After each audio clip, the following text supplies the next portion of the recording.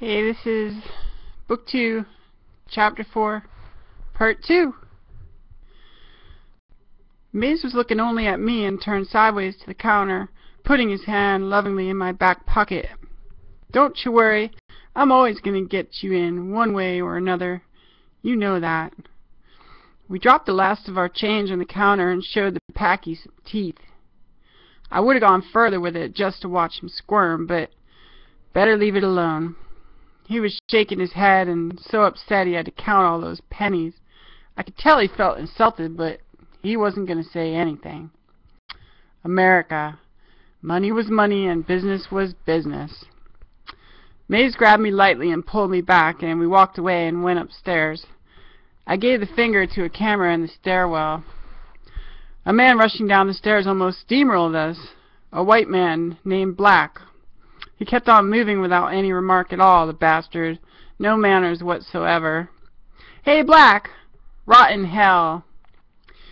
He lived in a little nondescript brick house behind the boarding house, paid for and furnished by all the peasants in the area. Humans are a delicate bunch and can get lost along the way, and in the wrong hands they may be delivered by Kool-Aid, betrayed by a charismatic, hustled by a politician, placed in military uniform, trudging toward their death, enslaved by a contractual obligation or a boardroom's decision, a marriage of convenience from hell. If human consciousness was a flickering candle, Black knew how to play the wick so it was always in danger of being extinguished. We stayed up in a small room on the 4th floor.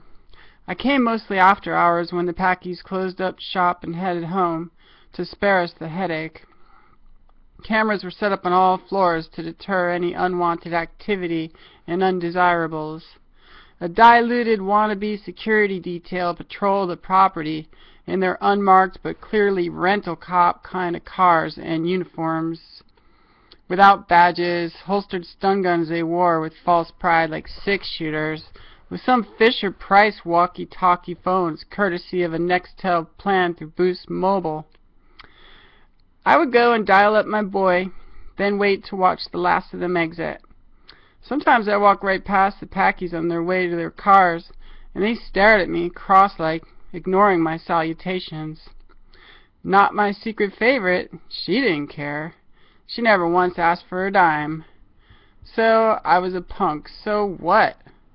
Count me among the deluxe, and punk was only a drop of our blood. We showed loving kindness to allies, neutrality to strangers, and prayers for the ones who got in our way. We did what we needed to do to survive, to satisfy the thirst no sun-kissed, no religion, no amount of money could ever solve. If you live, you walk the earth a miracle anyway. No reason to sugarcoat your throat with lies. The slumlords who owned and managed these boarding houses in Oakland were all the same, with their hired rental guards sweeping away trouble with BB guns and Kmart uniforms, and anyone who interfered with their bank accounts was trouble.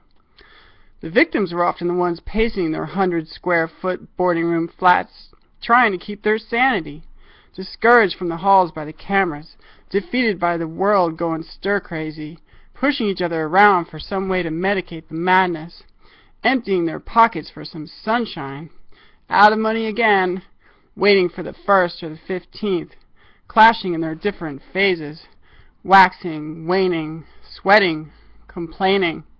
Wow, it was all so draining.